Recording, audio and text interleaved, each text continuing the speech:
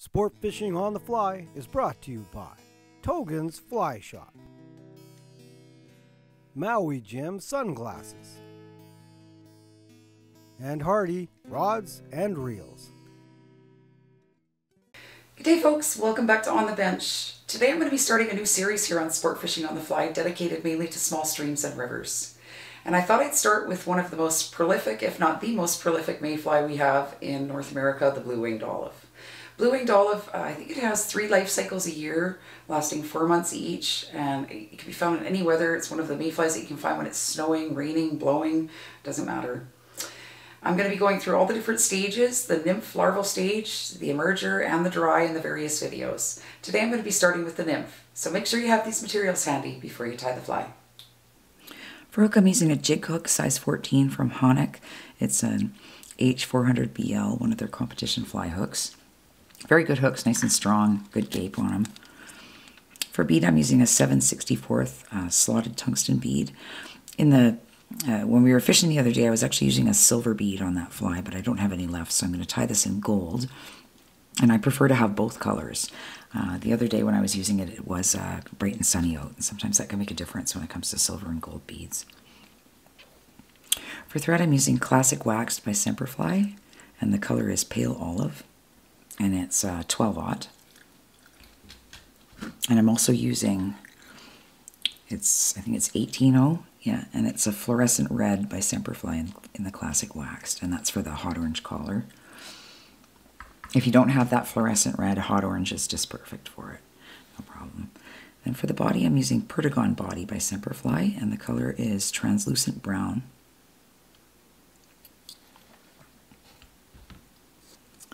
For the tail, I'll be using Coq de Leon. If you don't have Coq de Leon, pheasant tail's fine.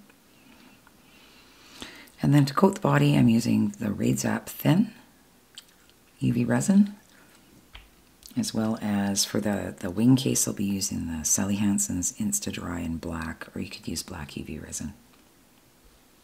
So to start, I'm just going to start a jam knot right behind the bead. I'm just going to build a little thread down right here just to hold the bead in place so it's not spinning around. I want the slot at the top.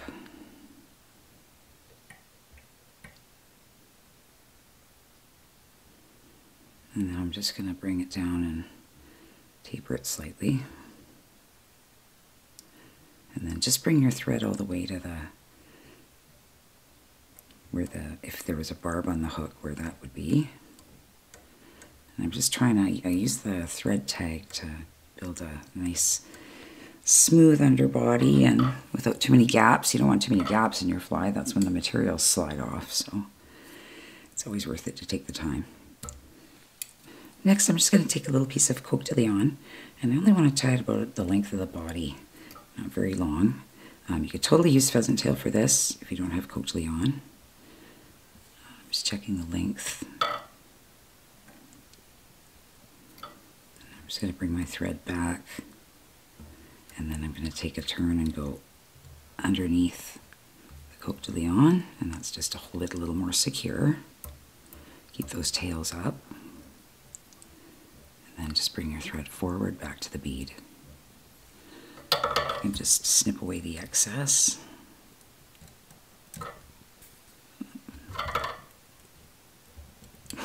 I can't get that one piece. There we go.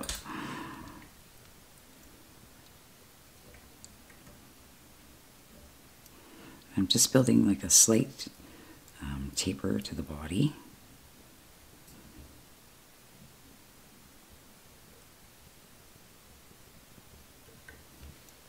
And that should be good. Next, I'm going to take the Perdigon body, and what I found for this size for me works best is just to grab a very long piece, and then I double it in half. So I've got 2 pieces, and then I take the 2 pieces and wrap them around my thread, so I actually end up with 4 pieces. And then I just bring them up and tie them onto the thread. And at this point now, I'm just going to get my bobbin holder out of the way there. I'm just going to give my thread a little counterclockwise spin to flatten it out. You want to keep the Perdigon body as slim as possible so that it goes faster through the water column. sinks very quickly, these flies.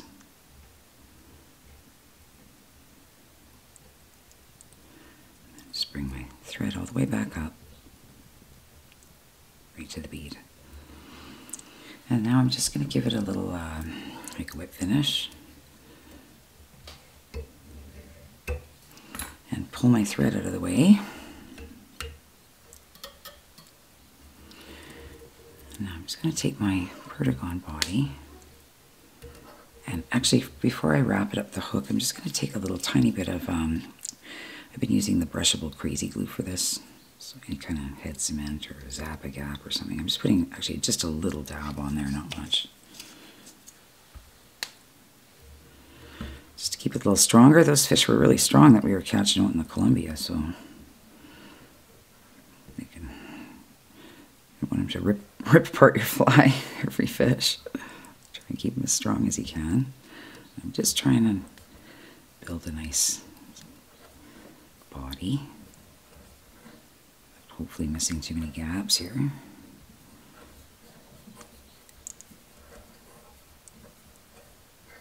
Oh, dropped a piece. It's okay. I'm going to take my thread and tie it off.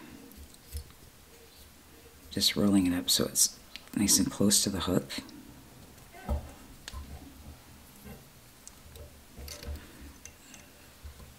Trying to keep the wraps right up next to that bead. That should be good. Go away and snip away your Perdigon body, and now I'm going to take my whip finisher, give it a little whip finish. And then go ahead and cut away your olive thread. Next, I'm going to take my fluorescent red thread. Now, if you don't have this color by Semperfli, hot orange would be just fine, because it's actually kind of an orangish sort of red thread. It glows really nicely under UV light. I'm just trying to keep this collar as small as I can. It wasn't a large collar, just a little hot spot on the bottom. I'm actually going to go right into the whip finish now. And I'm going to give it 2.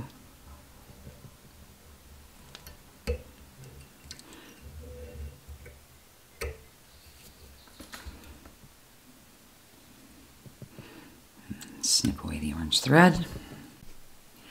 Next, I've got the Raidzap Super Thin, and I'm just going to give it a little coat brush here. I get these little brushes on like Amazon.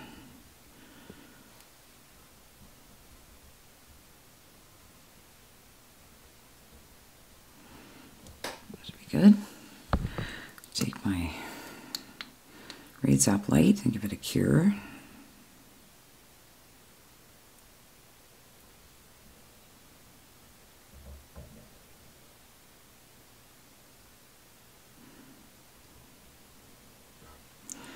That's good.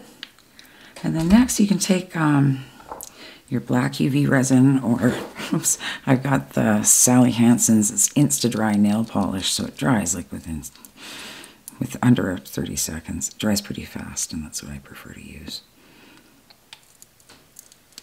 I just put a blob down, and I'm going to take I've been using like a toothpick to do this with. So I'm just going to take a toothpick, and I've got a little blob of the black nail polish, and I'm just going to put it right on the back as a little wing case. Just like that. And that's it. That's my BWO Bluing Olive Perdigon. Did really well the other day. Thanks for joining me on this edition of On the Bench. Take care, everyone. Conserve the waters and tight lines.